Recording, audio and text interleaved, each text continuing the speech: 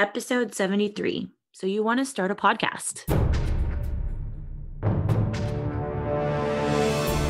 Welcome to the PR Playbook Podcast, the only podcast giving you actionable skills and advice you need to execute a strategic PR program.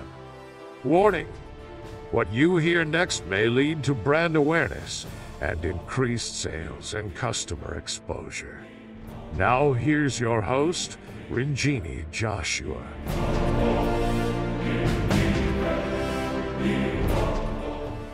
Hello and welcome to episode 73.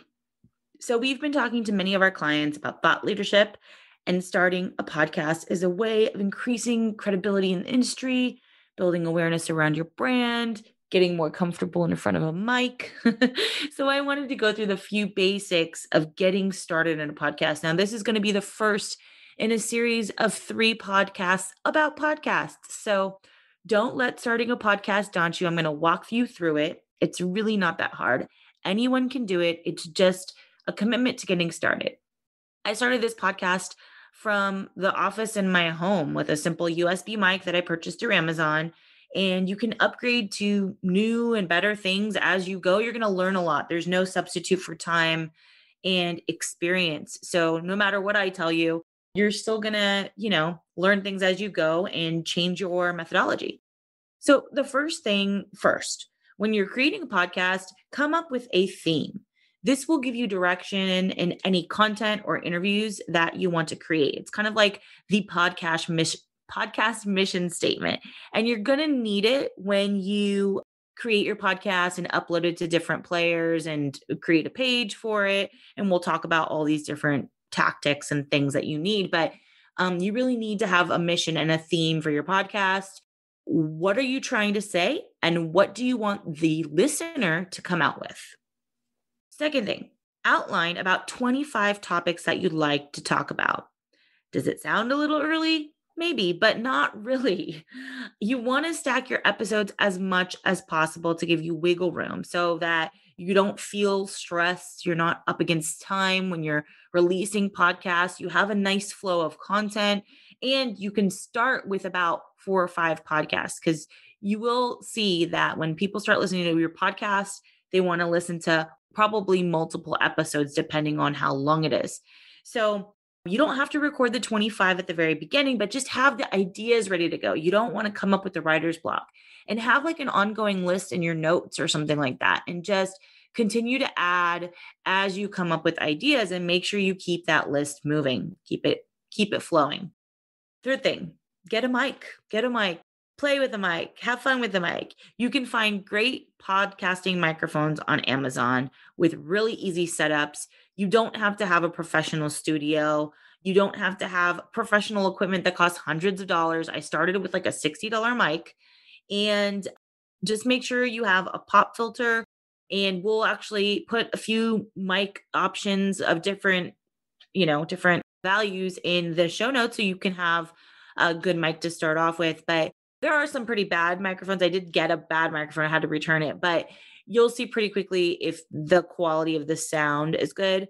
Now, I record through Zoom, but there's Zencaster, there's SoundCloud. You can record it in an audio program. So there's a lot of different ways and places to record the audio. And we'll actually make another podcast about that particular thing and the details of recording. But you could really do it anywhere. And I do it through Zoom. So I'm keeping it easy. Next thing, secure your podcast platform. So now we use Buzzsprout, but you can use Simplecast, Libsyn, and various others. These platforms are great because you're going to upload your podcast there, and it'll deliver it to all the different players for you.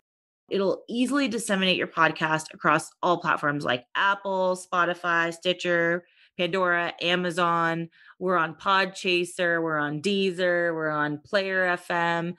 So I just have to upload it in one spot, and it gets, spread out to all those different places. Now you are going to have to connect to all those different places and create accounts, and that's okay. It's fairly easy to do, but you want to create, secure your podcast platform.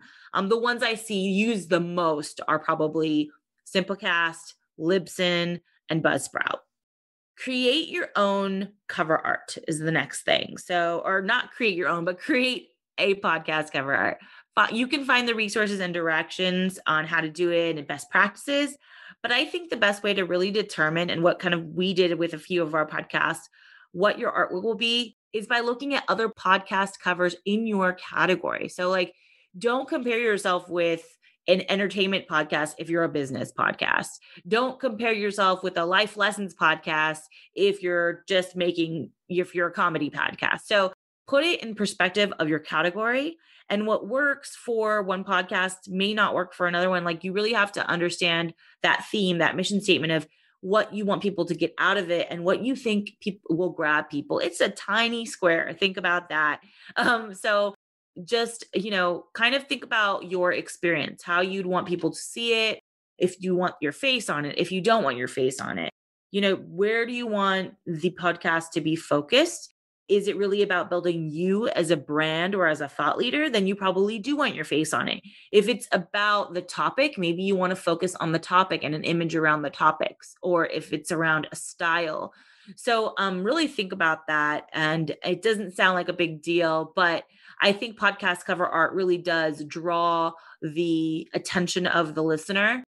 And if you can make it different, then that's great. I think I made a dark cover because I saw so many business podcasts were all white. So that was like one of the reasons I wanted it to be attractive from the way we kind of designed it, like a playbook, like you're learning something. So we have this kind of like chalky background. And so there's different reasons. And then we pulled in our branding into it. So the colors, the fonts all fall in line with our business branding. So there's a few different reasons of why you choose the cover art that you choose. And there's several resources on, best practices. So we'll also put those links in the show notes. You'll also need a description of your podcast. So you could probably create this when you create your theme and your mission statement. But what is it? What are you there to do for people, and what are people going to take away? Keep it simple. Don't make it complicated. You need to have a solid description that goes, I would say stick with the rule of like 140 characters, the way Twitter used to make everyone do, because then you could just copy paste that 140 characters, keep it succinct, and then that'll go on all the different players.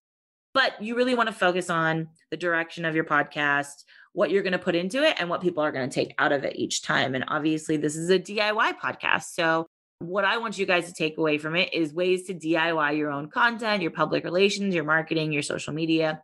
And so that's really the focus of how we work. Okay. So last thing, but not least, start recording already. Don't be shy. Most people hate the sound of their own voice, and that's okay. Most people do. And I'm sure you'll hear this, but there's a whole different dimension to recording in a podcast episode that is just different. You have to pretend that you're a different person and not be worried about how you sound so much, unless there's something weird going on in the background. So don't be afraid. Get in front of the mic, start recording. You don't have to use that segment. You can re-record, but really just kind of start getting comfortable with your mic when you get it. On the next podcast, I'm going to outline recording an episode and what that entails. So like as you move forward, let's start with this one. These are like kind of the basic dimensions that you need to know about a podcast. And then the next podcast will be talking more specifically about the recording process, what you should be recording, how you should go through that process. So stay tuned on the structure of your podcast and what you'll want to include. The last episode in this series will be about marketing your podcast. So we'll talk about that and the best ways to do that. So see you next time.